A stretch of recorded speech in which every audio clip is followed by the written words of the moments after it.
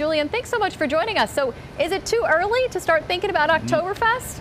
My pleasure.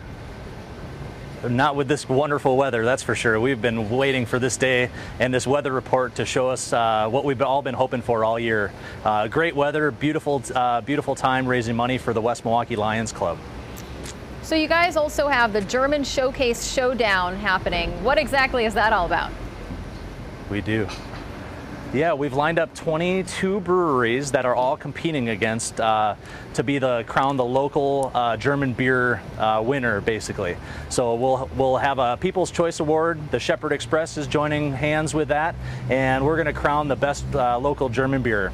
So we have such a rich history of German beer in Wisconsin, and nobody really focuses on it. So with Kegel's in here, we are celebrating our 95th year in business with this wonderful celebration. And what will the winner walk away with? Bragging rights, really. Nothing more. And then we hope to start that this year, and that hope to continue it in the future. And this is a huge event. It takes about 3 blocks up of space. So can you just give us an idea of how massive this event is?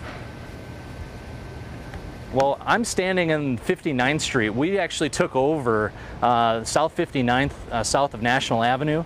And again, we're going to close from Hawley Avenue all the way to 58th Street for the festival. The city of West Allis has been phenomenal in getting the permits to detour all the buses. We've got some brewer games in town this weekend. So when I first proposed this idea, they pretty much laughed and said, "You're crazy." And then me and Dan Devine, the mayor of West Allis, got together, and he was like, "Oh, this is going to be fabulous." And he was part of the critical process of making it all happen in City Hall. So we thank him. Very nice. And admission is free, I understand.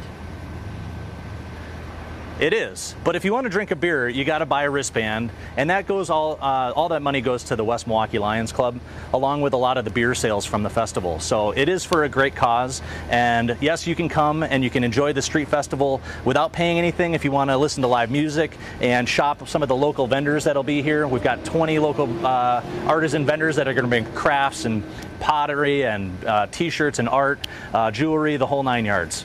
All right, we're talking about Oktoberfest in August. Thanks so much, Julian. We'll see you later. Love it.